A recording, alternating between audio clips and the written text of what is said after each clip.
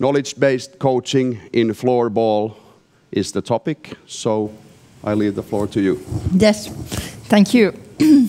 Thank you, Oskari, and nice to be here. Nice to have all of you here present, and also those who are online at home. So here we are with John. Hello. To discuss a bit about knowledge-based management. For me, the importance of data-driven management became clear when I made my MBA studies on business development and leadership a couple years ago. And throughout the studies, it was proven that the old-fashioned, I think I know this, is not good enough in the modern world. So if you want to succeed, your decisions must be based on relevant knowledge and also on analytics. Okay, John, a couple words about the knowledge in general at first. Well, I mean, if you have to define knowledge by a clearly scientific way, it's the question of facts, information, and skills acquired through some kind of experience or education, and the theoretical or practical understanding of a subject in general. And then, of course, it's very important to understand that in order to define knowledge-based management, it means that you have to be able to make a decision based on the correct information, which is acquired by analyzing the data you have. And it's also not only the awareness or the familiarity of the gain experience, but also the fact of a situation that you actually can understand.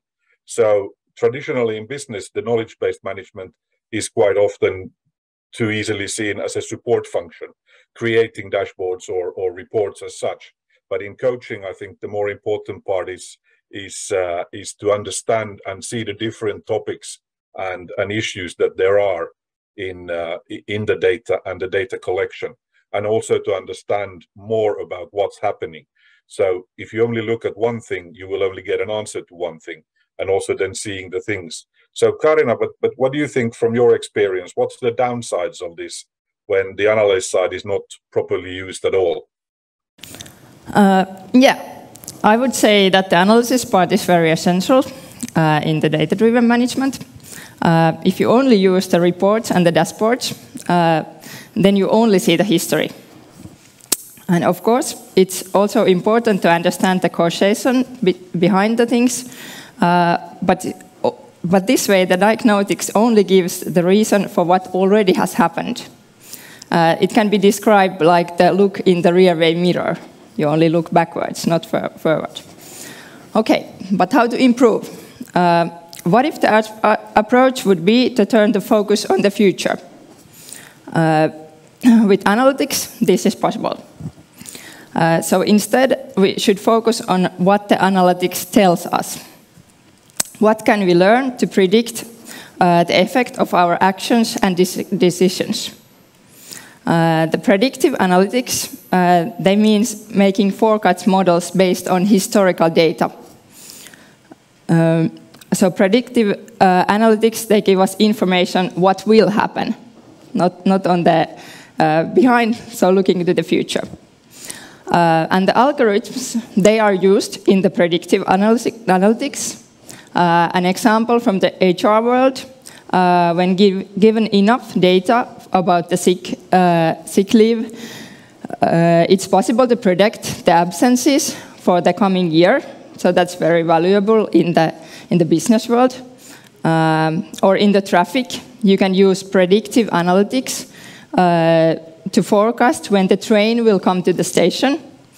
Then the algorithm, it will calculate the overall status of the train traffic, maybe the weather and other factors. And based on that, the algorithm will give a prediction of the arrival time. Okay, but let's go back to sports. Thinking about coaching, how can you reflect the predictive analysis there, John? Well, if you only focus on one element of your game and analyze that and only reinforce that, you will not actually have the tools to react if the awful opponent would have read what you are trying to do or already figured out how to play against it. So the importance is actually to combine the prediction part, which is based on the analysis. So if you see, for example, Mika Palvalin will later during the seminar explain the analysis and the very interesting study he's doing on the way of forechecking and the difference between an initiative forechecking and awaiting forechecking and what the effects will be. But that doesn't itself only be the answer to anything. You still need to understand that what and how to use the information you receive. So understanding the general point of what you are analyzing and then gives you in knowledge management. Knowledge-based management means that data analysis is striving to solve the question at hand. So the key here still is what data do you have and how can you easily analyze it? Okay, repetition of data. The more data you have, the more, so to say, the less there is the possibility of chance.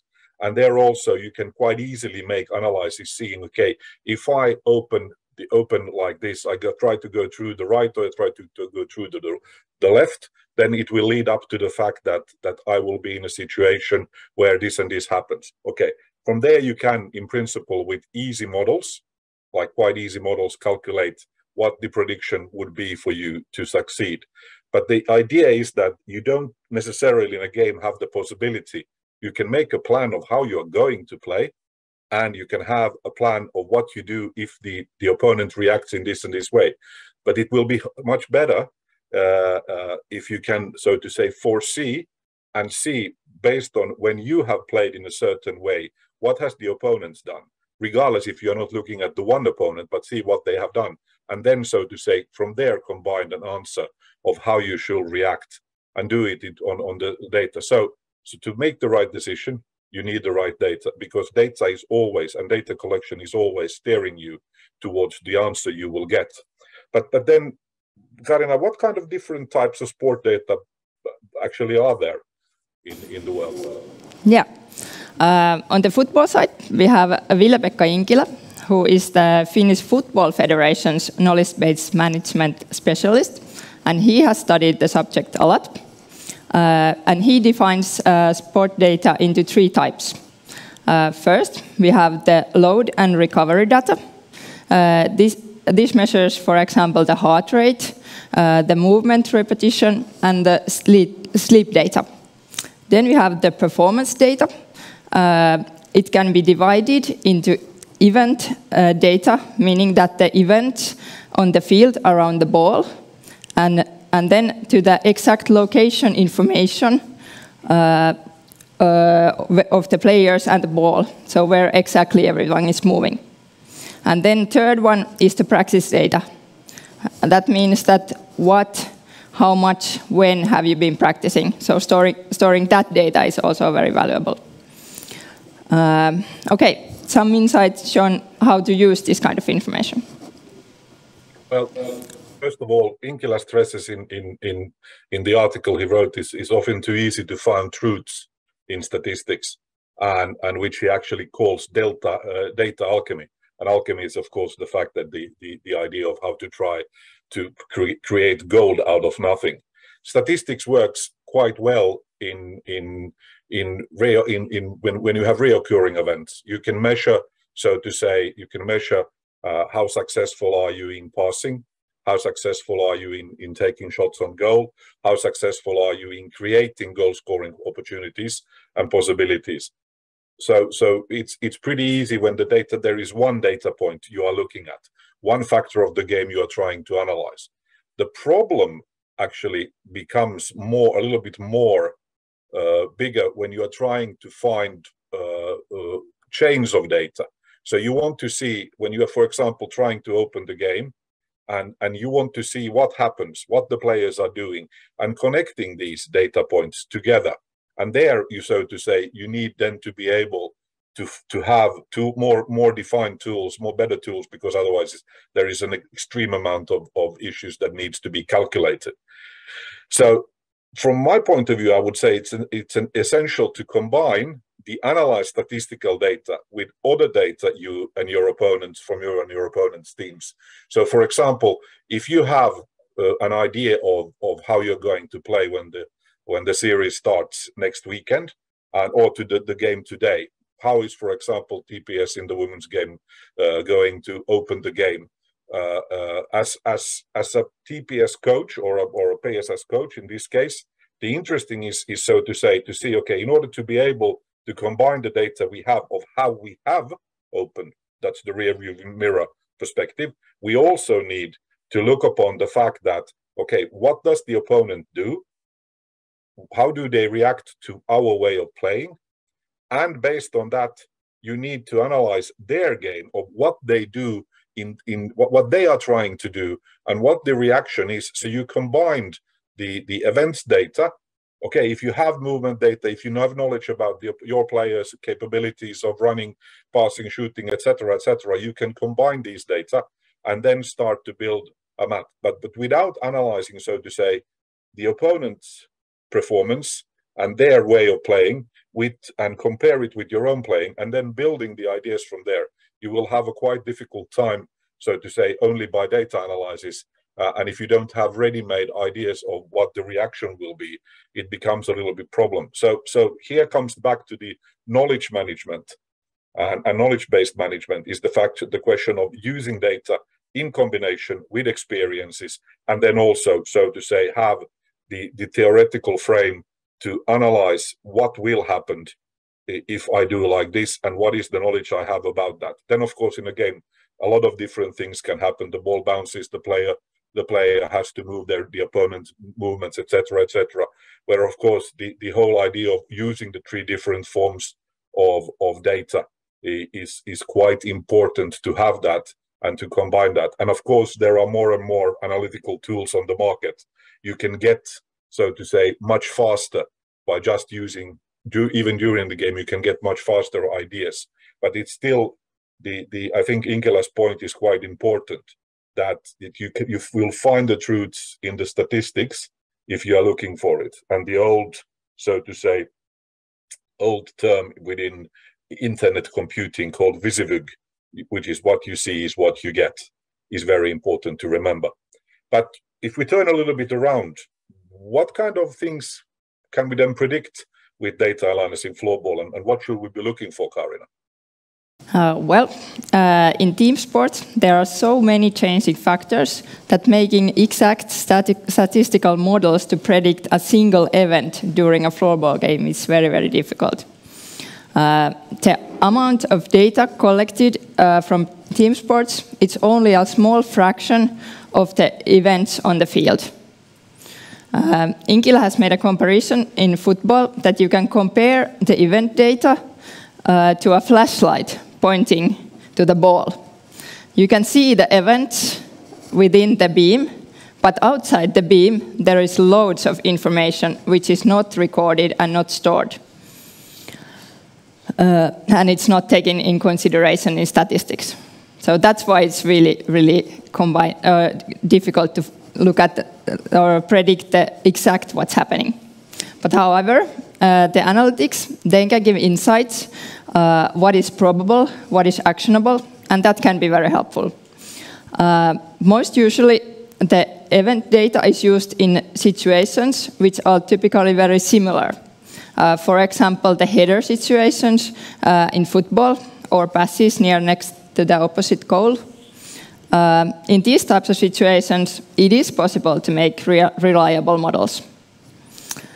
And the data analysis, it's more and more used in sports in different forms. So let's take some examples from there. John, how can you use the data analysis to help you to win the game? Well, an easy example, if its time is not an issue, but for example, if you do, by using a tool, whatever kind of tool that actually records, so to say, the happenings on the field of play. Let's say that you are going to play in a playoff series or a one-off game like today.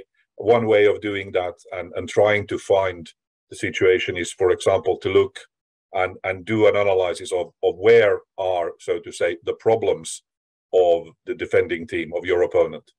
How do they defend? What formation are they using? How do they react to certain things? And then try to see where the opponents in previous game, just by using either from videos, or if you can get the data automated, then it would be much easier. But usually collecting the data as such from videos or spreadsheets or something, in order to be able to see, let's say, for example, if you come in from the right side, the opponent's left defender is reacting in a certain way when you enter or go over a certain line of defense. Or, for example, where is the spaces? How does for example, you come in from the right, how does the left forward, how does he react? Where does he or she play in relationship to where the ball is being carried? And then by having enough data points, you can start to build your own idea of where you can go in. Okay, then based on that, when you have a certain setup for how your team is playing and how you want them to play, then you can start to find the spots on the field where, so to say, is a trigger area where we should have a bigger possibility of actually being able to create a serious goal scoring opportunity. But then on the way, that's just one way. How do you, Kaarina, what do you think? What is the way then to utilize data analysis in regard of individual players? In the professional sport, the data of players is example used for recruiting new players. This was first started in baseball, where the use of analytics in building teams became popular when a team with really small budget it was able to collect successful team, and their advantage was that the use of statistical player analysis instead of the traditional feeling-based selection. So they kind of prove that if you use analytics to choose the players to make a really good team, you can beat money in some cases. Traditional feeling-based selection, when combining the team, it's not good to use only that. Of course, you also have feelings and use those also, but the analytics can give a real advantage in the side. Then the coaches can get help from analytics in also choosing the team roster for the day based on their opponent, what kind of players would be successful against this team. But as we know, in floorball and in team sports, also in many factors have an effect. So in this case, when you think about the rosters, it's usually only you can use the analytics as a backup or addition to the decision making. It's not really wise to do the decision based only on those. And then another example about the prediction and players. One thing that is really common in the world nowadays, it concerns the injury prevention. So with analytics, it's possible to predict which players have higher risk to get injured on a certain way. And based on the analytics, then they can get some special training program to strengthen certain physics and therefore lower the injury risk. And this is, of course, very important for the team, because when you have all the players that can be used, it's always better when you have a lot of injured players. So this gives a lot of value also. Okay, John, then how about training the team? How does that data analysis help with the practices? Well, the same example as I just used, if you want to know where the trigger points are, where you want to go in, the idea is, of course, then to start training certain openings or certain defense formations, so that you actually train against, like, the probability that you are trying to find a way of analyzing what we need to do, and then starting to change the approach of the practice in that way, so that you know what can be done. And here the importance is that you have to remember that the transition rate of what you practice into the games is not an automation. Just because you practice something, it doesn't happen. You don't get the the whole line to do the same thing at the same time very easily. So therefore, it's important also to explain to the players that what we are trying to do and how we are trying to achieve certain things. But let's move into the last topic, which was the pitfalls of knowledge-based management. So Kaarina, how do you see that? Yeah, the knowledge-based management, it can give a lot of opportunities, but without the understanding of the importance of the predictive analytics, it's not easy to collect the advantages.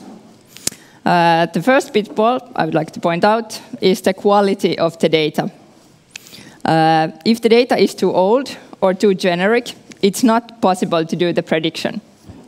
For example, in a match, if you need the data how the opponent team is playing in order to solve how to break through their defense, it's not accurate enough if you know how teams in general build their defense, or even if you know how the team built their defense last season. So you must have recent and accurate data in order to make the predictive analytics. Then the second pitfall concerns the question setting. If you only focus on the problem in question and avoid looking at the bigger picture, then the problem that you're analyzing, it starts to affect or steer the results you will get. So therefore, it's very important to have different data sources in order to get a bigger overview of the situation. Okay, John, then something about external and internal data? Well, I think the most important thing is that internal data is easy to collect. It's easy to manage. You have a lot of times when you can get it, so you can get a lot of internal data. The problem with internal data is that it's only telling you what you are. It's more a review mirror of way of looking upon it. I think this example will be quite clearly visible in the examples that Mika Palvalin will provide you later in the seminar. The focus, of course, is when you have external data, is also not only that you can start looking into the crystal ball, you can start looking in what is the probability of us being possible to do something and create something here, and how do we change it. And therefore, like data collection also during games is very important, and the fact of the analytical tools to use that to create that data into more so to say, more tangible ways of looking of how you can done. But here is also very important what the attitude of the coaching team is to data collection, analytics, and the thing you get out of it. Because there are quite many who say, oh yeah, I know that, I have seen it. So if we go from there, Kaarina, what do you think about this?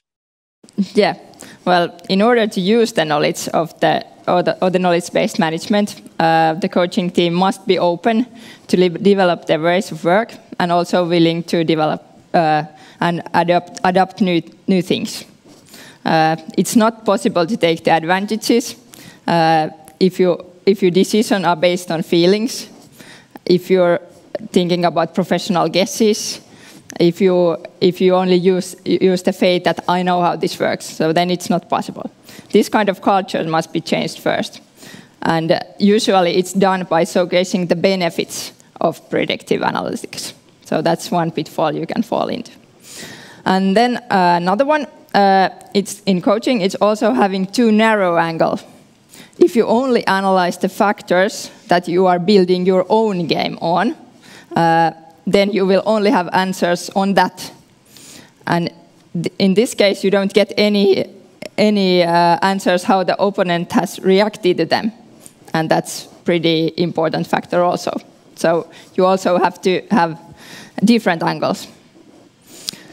Okay, any other pitfalls, John?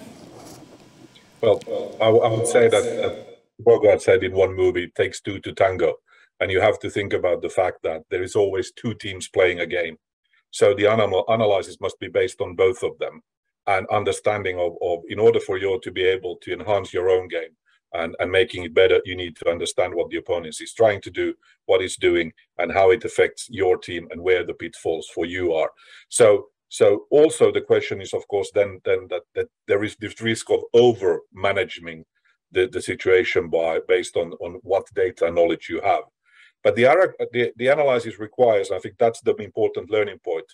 It's not enough to just know what data there is, but it's also learning how to transform the data into actions and tangible actions, separating the important pieces of information and then packing it up, because there is so much information available. You can collect so much information, and if you have analytical tools, so you do movement data, you will be overflown.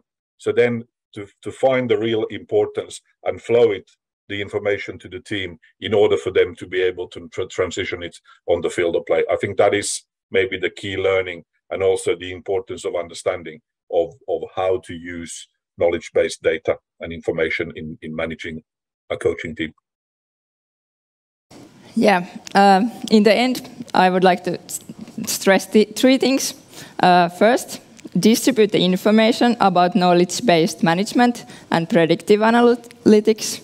Then second, start to collect the data systematically. That's almost the most important thing. And then make sure you have skillful technology partners to help you to analyze the data and make predictions. And this way, I think there is a good way for success. Okay. All right. Thank you, Kaarina. John, I actually have a couple of questions for you. You mentioned having an open mind being, of course, an important thing. How often do you think that is a problem when you approach us coaches, because we always know everything anyway?